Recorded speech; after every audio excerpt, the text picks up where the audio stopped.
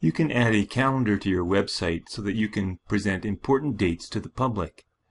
As this is a teacher's website, let's add a calendar that will display the dates of quizzes and tests.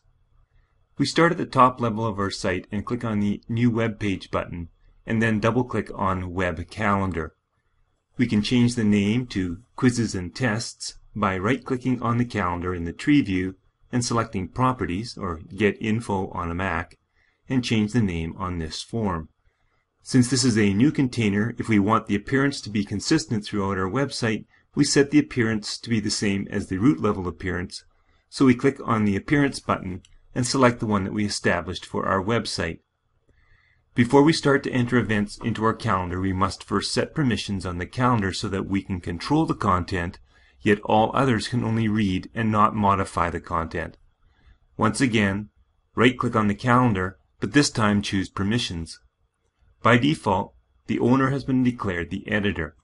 You can now add one more entry. In the Who section, type All Users, press Tab, and in the Access field, select Schedule and Details. Remove the Delete Own Items and Add Participants, yet add in Open Items and Download Files and Attachments. Once the permissions have been established, you can start to enter events.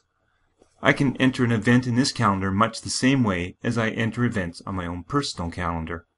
For example, if I have a History Unit 1 test on Monday, December the 12th at 11 a.m., I can double-click on that day to create the event. I can determine that I would like the history quizzes and tests to be displayed in orange, so I set the color, and then I set my time. I can enter more information about the test in the document pane below the envelope, and I can also use the Attach button to attach our study guide for this test.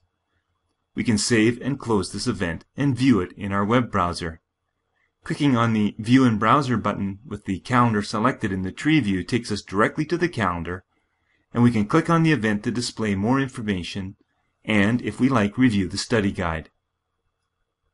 The breadcrumb trail at the top of the event page allows us to return to the calendar or back to the base home level where we see all of our web items in our navigation pane.